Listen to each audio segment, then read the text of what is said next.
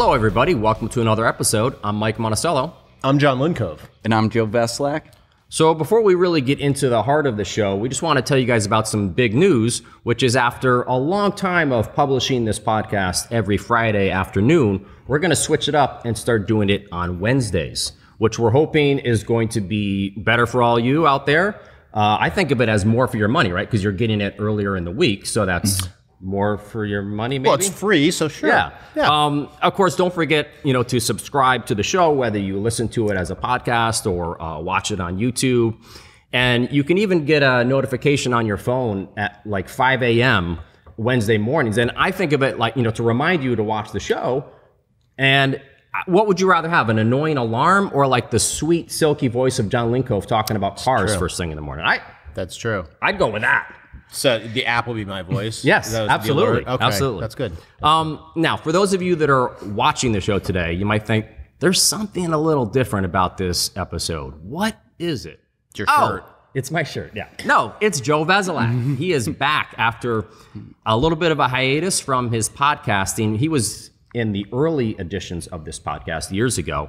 Now he's back. What was it? The extra $10 that they pay us per episode brought you back? Is that what it was? Yeah, pretty much. Now, Joe, $10. Joe has one of the coolest jobs here at Consumer Reports and Auto Test Center because he does basically all of the instrumented testing on all the vehicles here. And to me, Joe, it just seems like a dream job.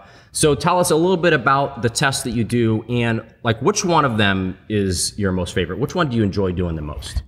I'd say track handling the most, but yeah, I do acceleration, braking, fuel economy, avoidance maneuver. Those are fun. Avoidance maneuver is pretty fun. Acceleration's fun, especially with like these electric cars are really fast now. Yeah. So there's something to be said about that. But yeah, track handling is really the most enjoyable. That's when we really get to take the cars and push them to the limits. Although the avoidance maneuver seems to me like seems like the hardest. Have you done it so much now at this point? It's not because the narrow lane you guys have to go through and snake through this narrow lane and do these super quick steering actions. Does that not even faze you anymore? Yeah, it's about consistency and it's consistency, doing the same thing every time. Your lane position, obviously you're restricted due to the cones, but you still have a little bit of wiggle room there. So time. The more you do it, the better you get. Yeah. And you just be consistent with yourself.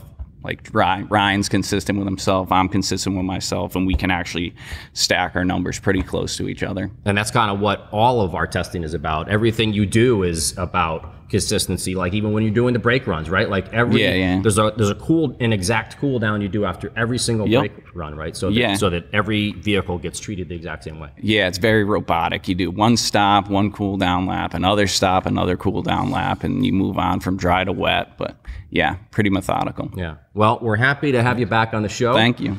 So let's get into the car of the week. And this is going to be the 2023 Lexus LX600. It was actually redesigned for the 2022 model year. We've rented a 2023 version. For those of you that may not know, we buy every car we test.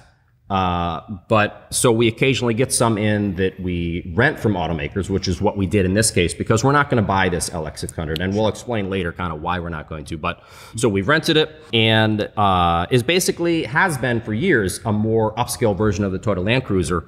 And the big news there is that unfortunately Toyota's not bringing the Land Cruiser, this new redesigned Land Cruiser, to the U.S. market anymore. It's going to be in other markets, but not here. So the LX600 is the big luxury off-road SUV. Not like the Land Cruiser was not luxurious, at least in our market, for years. Right. It was really nice, and then it was super really nice. It was a Lexus. So it does kind of make sense. They're almost cannibalizing. Yeah. So what's new here? Well, it's still, it's a burly truck like it was before. It's a body-on-frame design, solid rear axle. And the big news, though, is that it switched from a V8 to a 3.4-liter twin-turbo V6 with 409 horsepower, 479 pound-feet of torque. That's actually more power than the old V8 made, which is pretty impressive. 10-speed automatic transmission, 4-wheel drive with low-range gearing. The EPA says the 2023 LX should get 19 miles per gallon combined. And EPA's combined is similar to what we do, our overall. We call it overall, they call it combined. Correct. Automatic emergency braking with pedestrian bicyclist detection. blind spot warning, rear cross traffic warning, lane departure warning, lane keeping assistance, lane centering assistance, adaptive cruise control, and automatic high beams. We rented this 2023 Lexus LX600 Luxury, which is actually the 4th tier trim out of 5, okay, with a few options. It came to $109,000, $109,945. So, John, I'm going to throw it to you because who is buying a $110,000 SUV? You? No. I mean, it's so look, it's 3 rows. It has the cachet. I mean, it's the same answer as who's buying the GLS, Mercedes-Benz GLS? Who's buying the Land Rover, Range Rover? Yep. You know, I mean, these are appearance vehicles. They're certainly, you sit up high, you sit ensconced in a cabin that is, I hope I used the word right. Yeah. That's so quiet, you're not really hearing anything. You know, from the outside, you're not hearing engine noise, you're not hearing wind noise. I mean, it's the first class seat-ish. I mean, yes, I know there are more bespoke SUVs out there, but it's the first class seat. You know, you could fly in business and you could fly in, you know, select business, select plus or whatever. This is the first class seat. Are people using these? I mean, I don't really believe that people are taking the new $100,000 plus Range Rover and going up rock hills like what we have. I don't think you're going to go find that spillway like in the commercial, and they're driving up a spillway in it to show you know how capable the vehicle is. It's an appearance vehicle, but they also, people are counting on the fact that it's quick, it's safe because it's just a big vehicle around them. It has all the safety features at the price. That market. Yeah. Are they wrong for that? I'm not judging, but certainly not how I'm spending my money. I'll tell you that much, even if I had it. Right. All right. So, Joe, this is a redesigned LX. Let's talk about what's it like to drive, especially focused on this, you know, this new powertrain going from a V8 to a twin turbo V6. Do you enjoy driving it, and what are the aspects that you like about it? I do enjoy driving. I think it's a cool looking vehicle. I think the concept is cool, and it drives a lot like a truck, a nicer truck. It rides pretty rough, but I can kind of look past it for that coolness factor that it has going on. What do you think of how do you like the turbo V6 versus a V8? Do you miss the V8? You know, because there's something about a big burly V8. Yeah, right? So the V8 is nice because that lower end power delivery, you can roll on the power very, very smoothly. The V6 is great. Transmission, everything's great. Yeah. It just requires a little more effort. It's easy to get used to, but the V8 is silky smooth. Yeah. Do you miss the V8? It's been a while since driving the Land Cruiser and such. But you know what I know what a V8 is like. I mean, it depends on a V8 can be great, but if it's paired with a junk transmission, for example, it's not that great. Is true. At first, I forgot, or I wasn't aware of the engine change and the displacement and the twin turbocharged. What did you think it was? I thought, oh, they're still a V8. Oh, you know, it's still so just a big old. That's a positive big sign. old engine. Yeah. You know, it only until looking into it and we were talking about it, I realized, oh yeah, they did. They moved to the same engine or similar engine as they've been populating their line with, which makes sense. But I say that in the sense of not that there was a burly exhaust note or there was some kind of like low down rumble. It was just more of the power was there. You didn't have it wasn't working hard. It wasn't straining. So I looked at it in that respect. Yeah. Because you know, what do you care about the badge on the back of it or something like that? No, it's like can it get out of its way? Great, it can. So it's a big truck, and the engine transmission worked just like you said. Yeah. It worked very well together, and it pulled it. It can definitely get out of its way. There's no question about that. V8 sounds good. The V8 sounds good. I think, but there's so much artificialness now. You know, you never know what the heck it is. You know, you're losing. I felt you were losing a little bit of refinement that that you would have had with the V8. There's just something a little more. I wouldn't say it's coarse, but it's more coarse than a V8. And there even is some vibrations. Like if you're accelerating hard, you can feel some vibrations through the steering wheel. Nothing terrible, but something you wouldn't have noticed. Yeah, a little lack of refinement in comparison. Right, but plenty quick. And considering how heavy this thing is, that's pretty impressive. What did you think of the handling? I mean, this isn't a vehicle you really care about handling, but you still need it to handle well. Sure. Never in... I had the days and nights I had it, never felt that it was super rolly. It felt tied down. Yeah. That said, you're still aware of the bulk of the vehicle. And it's actually, I find, like many things, it gets a little smaller at speed. You know, many big vehicles, they feel a little smaller as you go faster. In parking situations, it was really burdensome almost. It has I found the turning radius. It's so huge? The size and the turning radius, a very big turning radius, is one of the few vehicles I've driven recently where I just could not get the judgment of pulling into a space correctly. Yeah. Particularly, you know, you don't want to hit another vehicle when you're parking, but particularly, we've seen the damage on our cars. But when you're borrowing the car, you know, you're borrowing from an auto manufacturer, it's like an extra step of worry. You don't want to be that person. Yes. And a lot of turns in parking lots were you know, K-turn type things. Yes, could I get down the pattern once I owned it? Yes, certainly. But it was big and bulky in parking, better when driving. Right. Joe, go ahead. Yeah, that's where I enjoy or appreciate the traditional shifter, because when you're going back and forth between forward and reverse a lot in those situations, it's easier and second nature after, you know. It is refreshing when you come across a traditional gear selector that, you know, regular PRND. Yeah.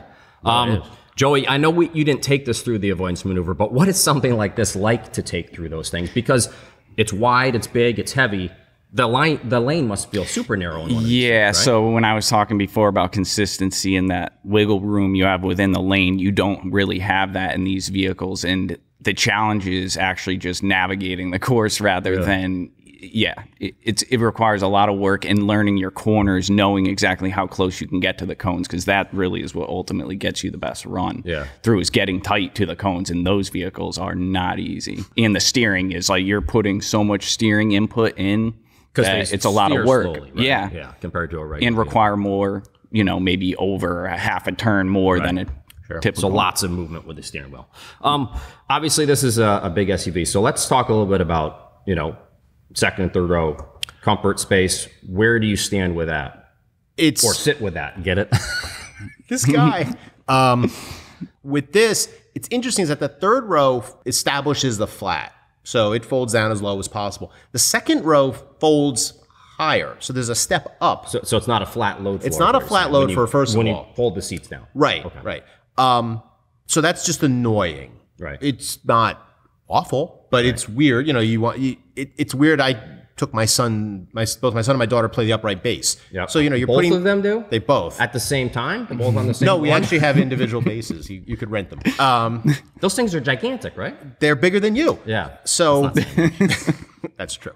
So anyway, it's sitting at this weird angle, and I'm worried about it then becoming out of tune. It's again, someone would be like, oh, that's violin. Get it? Yes. The jokes. Yeah. Yes, it's a minor thing, but again, if you're loading in boxes, you're loading things in, you kind of expect a flat load floor. So it was odd to have that. Just to see that step, because you see it so often now, auto manufacturers make the extra effort. They raise the back just to make sure that you have that flat floor. Right. The second row seats are fixed. Yeah. So meaning they can't move forward or aft. Yeah. And they're flat. They weren't particularly comfortable. Yeah. I didn't find a lot of leg room. Now I put the front seat at my spot. When you turn this one off, it was set with the comfort exit, so the seat would back off. So turn the car on, set my position, get in the back seat. Not a ton of knee room. Under thigh room wasn't great. The third row is just for kids only. Yeah. Did you try sitting back there? Yeah. Not that you're a kid. No, your knees go up to your ears. There's no thigh support, and it's really like, I don't know, 5-minute ride to does that seem like a quick trip? A missed point to you, Joe, to, you know, have a second and third row? I mean, it's one thing if the third row is not that comfortable, but for the second row to really not be that comfortable of a seat, that doesn't seem like a huge misstep? I would be making sure the second row is all good, really comfortable before I moved on to the third row, rather than compromising the second row for a third row that doesn't perform that great at all. Yep. Yeah, I'm with you. I totally agree. I remember the Land Cruiser. Now again, you're talking decade plus of design and two decades ago design wise. I mean, it was just different as far as safety technology, comfort technology, what they had to use room for in the vehicle, what was already eaten up. But it was generously proportioned, and it's odd that it's just odd that in a world like, so everyone makes a 3-row SUV now. Everyone needs a 3-row SUV. This one is a compromise. Yeah. Yeah, it looks cool because it's smaller, a little more compact, but you're giving up the extra room that you need from a 3rd-row SUV. And It is, in theory, I'm sure, very capable off-road. Again, you know, I mean, that's what the LX has been. That's what the Land Cruiser has been. But again, to your point, how many people are truly going to be doing that? So, you know, why design all that capability in? But before we get, we're going to come back to that in a second. I want to talk about one last thing, which is fit and finish. This is a $110,000 vehicle. And I thought it was pretty nice. It's nice inside. You can't get in and say it's not nice. Like if we were to score this, we'd probably give it our top mark for our fit and finish. I mean, there would be vehicles that would get higher marks within that. Say we rate a 1, 2, 3, 4, 5. It would get a 5 in the range, but it would be within that top range. But you know, there's matte wood trim on the doors and center console. There's lots of piano black and silver trim all over the place. There's some letdowns too. I mean, their rear window sills are unpadded. That's almost unheard of for a vehicle like this. Unlined door pockets. The door pockets have a visible mold line and a slightly rough edge. The glove box is totally unlined, which is, again, unheard of for a vehicle in this price range. And it just feels like, it feels like it should be nicer. This don't was, you think this for was that? the fourth highest? Fourth highest. Oh, so that's the fifth highest. They get the line. There you go. There you go. So for me, okay, anyway, I thought that was it's nice, but it should be better. If you're going to pay that kind of money, it should be really something inside. I would say it's probably the low 5 out of all of them, and there's a lot of nicer options. Yeah. It's kind of weird with where you're talking about daily driver cars that are 40,000 a star, you know, Accords and coming in at 40,000 easy or something like that. You know, you're everything's pushing up so high. Right. You get into 100,000, 100,000 is unheard of for people to buy. Right. You know, for most people to buy. Us, you know, not being jaded. But at the same time, you're going, where is 100,000 now? Is, you know, 150 what 100 used to be? I mean, what do you get for this money? I don't want to say scary, but it's weird. It's weird to think of it where you're finding mold lines and things like that in a $100,000 plus vehicle. Well, to that point, John, last question to you both is, if it was your money, would you consider this LX600, or is there something that you think maybe does a better job for less money than the LX? And we'll start with you, Joey. What would you go with? Yeah, I would pick either a Yukon Denali or an Escalade. Just something.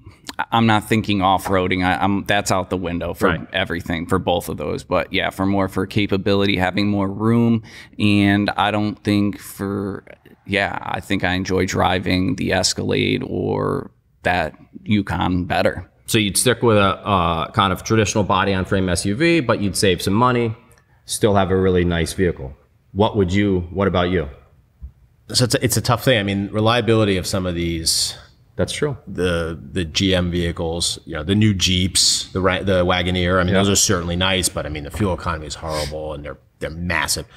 So you think reliability, Lexus, Toyota, but of course it's new. Like so much of this vehicle is new. So a first-year model or even second-year model, even from Toyota, they sometimes, you know, they get down to average. Okay, but average still means you're taking the dealer.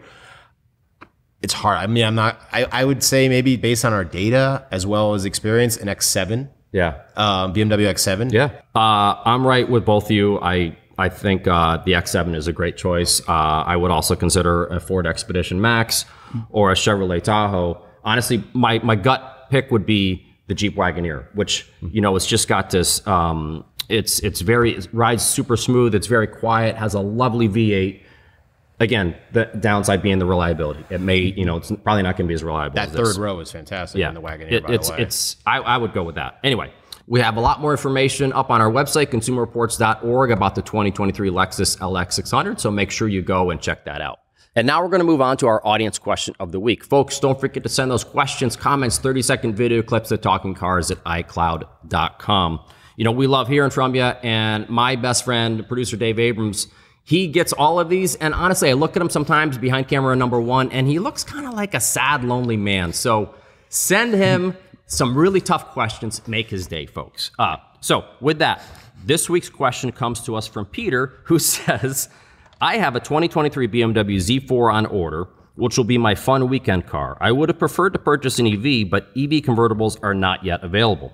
But looking forward, I am concerned in the future that gas stations will become scarce and how quickly that change will happen. Most people are unconcerned because the tipping point feels like a lifetime into the future. But with so many states and provinces announcing the phasing out of new gasoline car sales by 2035, I am reminded of the rise of cell phones in the 1990s. Predictions were it would take decades to blanket North America with towers to provide service, but the huge demand accelerated adoption faster than anyone imagined. How do you see the transition from gasoline to electric happening in terms of availability of gas for legacy vehicles? John, I'm going to throw this to you.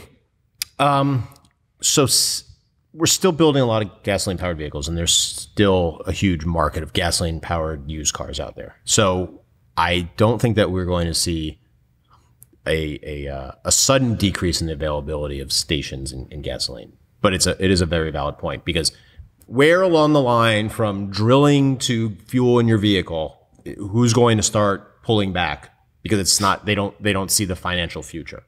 Right. If I had that, I'd be investing like crazy in a certain market. So I don't have that answer. I asked because I thought you knew the answer. I don't have that answer as far as where the tipping point is going to be. But it's certainly a valid concern. Question. Yeah. But at the same time, you have automakers like Porsche, for example, working on non-petroleum fuels. They're going to be using in race series, and that takes a lot of energy to create this form of energy. So it's a chicken and egg. It's a cliche. I too have thought of that. I still will buy, probably my next vehicle will probably be at most a hybrid type, but it would certainly be internal combustion engine based for a family vehicle. I'm still bullish on the fact that there is going to be gasoline available. But to his point about the towers, I don't know if we're going to see the rollout of electric charging stations as fast as he talks about in his question. Yeah, it's totally a valid question. But I think the difference is you're going to have, this is 2035, not for all states, right? This is some states. So not, yes. So some of the CARB, the California Air Resource Board states. So, but you've also got a huge used car fleet, car fleet that's out there that's going to need gas for a long, long time. So I think I don't think it's gasoline. That might be a very, very slow fade away. I don't see that happening quickly. Maybe EV chargers show up really quick, or at this rate at which we're seeing them, you see that. And also people still like going to the gas station for an experience to pick up their coffee or whatever. And I think that'll keep them around a little bit too. Yeah. I personally think you're fine with your Z4. Enjoy it. Certainly. I think it's still a ways out. Not that we shouldn't consider that, but also with different fuels coming, possibly, maybe it won't become all EV adoption as soon as people think it might be. We'll see. I'm not worried I don't buy into the grid's going to collapse, but the fact that you have so much of this, well, what incentive for this company to do it, and what network, the networks that you can easily switch from network to network, not this is only a charge point, this is only this, and I have to go all the way to another town to charge because they've chosen this one. Can't be that way. That's going to be a mess. Right. Yeah, for sure. All right. Well, that's going to do it for this episode. Of course, Joe, we're so happy to have you back in the fold. Thank you. Look forward to seeing more of you on the podcast. If you want to learn more about the cars, and John too, we're happy to have John on the podcast. If you want to learn more about the cars and the topics that we talked about, you can click on the links in the show notes. Don't forget to send those questions, comments, 30-second video clips at talkingcars@icloud.com. Folks, thanks so much for watching, and we'll see y'all next week.